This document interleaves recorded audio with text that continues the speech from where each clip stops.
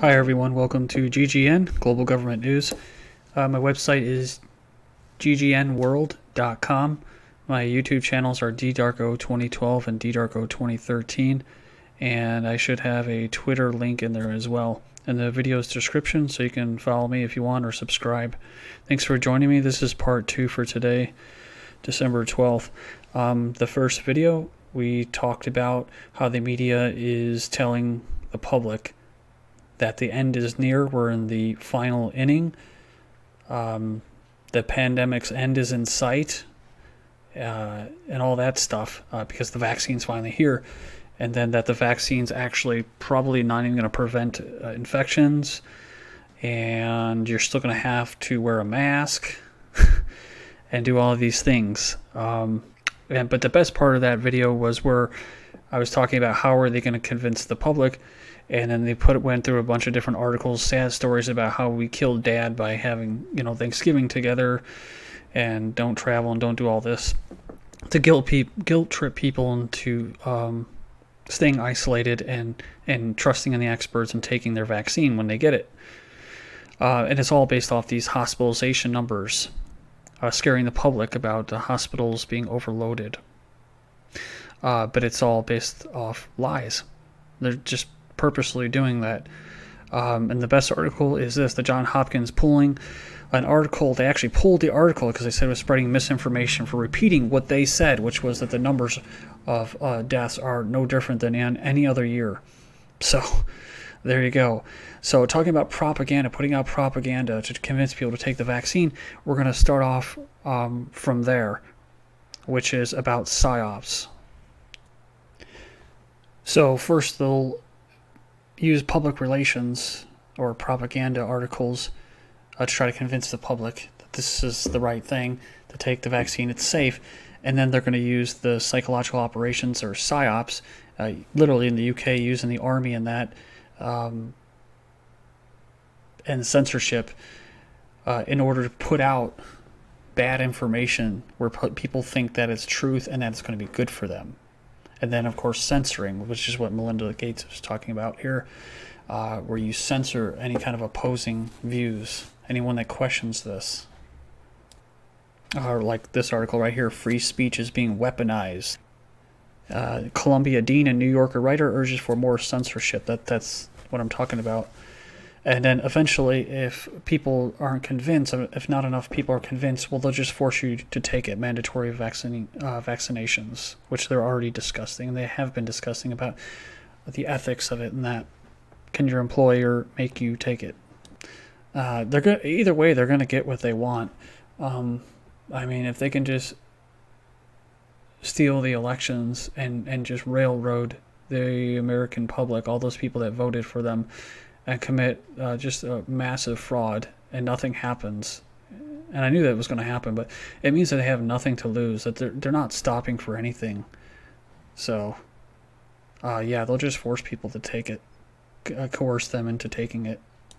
In the UK, military intelligence running a psychological operation on the public to convince them to take the vaccine. Behind the scenes, the Times reported that the British Army has mobilized the 77th Brigade's Defense Cultural Specialist Unit to monitor and counter online propaganda against vaccines. It says the unit was formed in 2010 and worked alongside psychological operations teams in Afghanistan, studying the behavior of the civilian population and giving cultural and linguistics advice to ground troops, according to the brigade's own website. However, according to a number of reports, the unit counts at least one Twitter executive among its ranks and is said to create and manage fake social media profiles to shape public opinion.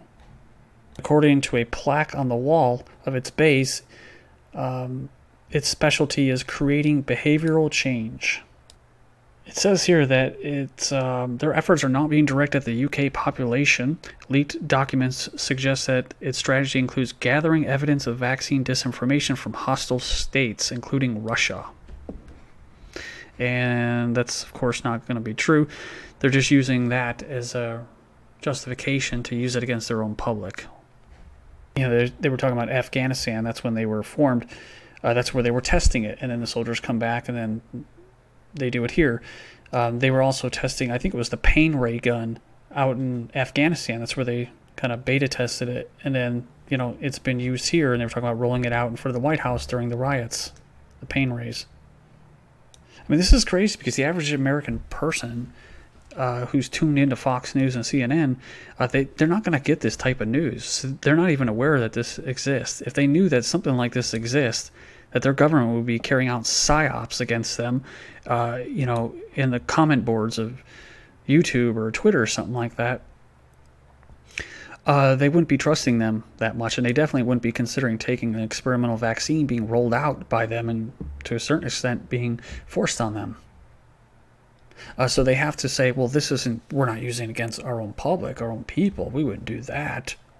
We're using it against those evil Russians, you know, that hijacked the election in America. And then, you know, it sounds more legit. You're using it against enemies.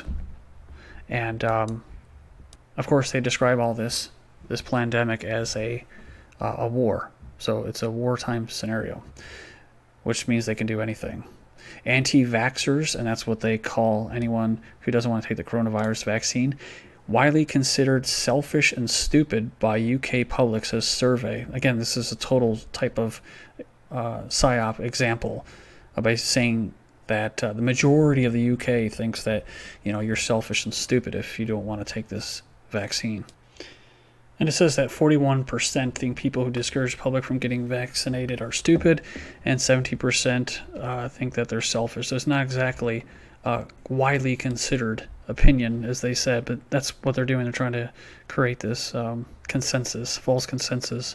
And kind of on a side note, what I've noticed the media doing is attacking the messenger and trying to make them look like, just basically attack their looks. Instead of addressing the issue at hand. I think the best example was the whole election scenario where they were attacking Giuliani, and I watched the speech that he gave, and I was like, man, that dude is sweating. They must have like the, you know, sweating. I'm like, you know, they're going to talk about that in the media. That's all they're going to focus on, and they did. And I think the other woman that was talking, saying that she looked like a character from Saturday Night Live, just trying to discredit what they're actually saying. So by calling anti-vaxxers stupid and selfish, it gets people to think, the general population, to not look at their message and get distracted by all of the nonsense that they're talking about their hairdos or something. And that's what psyops are all about. Trolls, these psyop groups that go on and the comment boards and stuff. They know what they're doing and how to attack people to discredit them. And I guess it says here, experts warn that this may hinder the fact that these anti-vaxxers are stupid and selfish.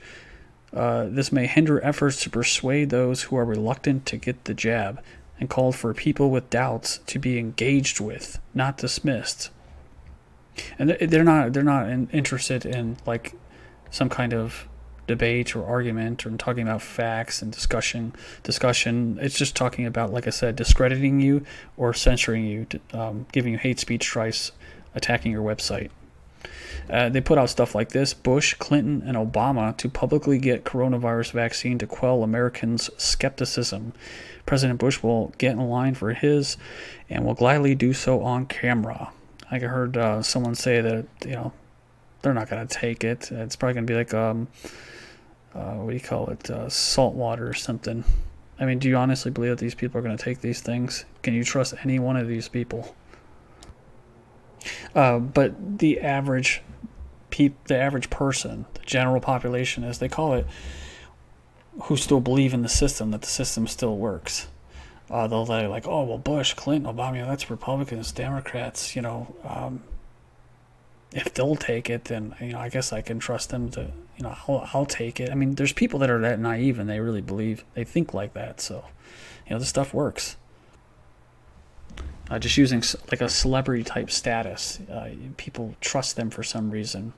And if they don't, I remember hearing this just recently, people don't trust the government, and the government knows that, so they have to try to convince them by using celebrities and stars and like ex-presidents. Maybe they'll trust them because people trust icons and celebrities more than the government. So they have to trick them, right, to consent.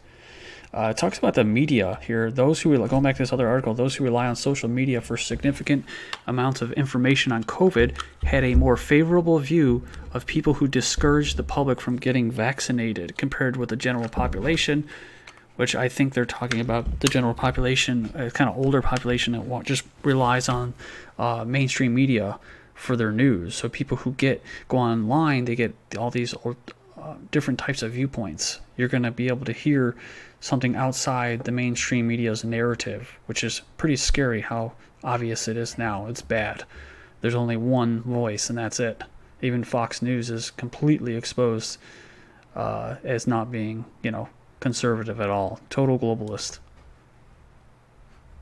So that's why they definitely attack people online, because they can't control the narrative as much online. British and American state intelligence agencies are weaponizing truth to squash vaccine hesitancy as both nations prepare for mass inoculations in a recently announced cyber war to be commanded by AI, artificial intelligence powered arbiters of truth against information sources that challenge official narratives. There you go.